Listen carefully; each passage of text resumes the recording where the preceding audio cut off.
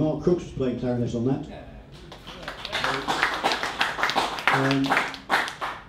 Gareth Lacrane's playing the battery of flutes there. And Matt Skelton's sitting in tonight on drums. You'd never know he hasn't done it, you know, for the last year solidly. Fantastic job on drums there, Matt Skelton. So I think we'll play two straight off. This is a Jobim thing. This is great bossa nova composer Antonio Carlos Jobim, who, as well as all the songs, wrote some lovely instrumental pieces.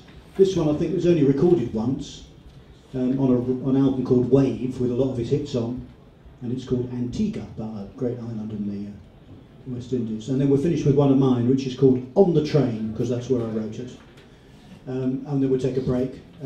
There is a lot of these tunes are actually on the little CD that I've done. It's only a £5. So if you want one, I've got a little pile of them in the back room here. Okay, great. So here we go. Antigua, followed by On the Train. It goes like this.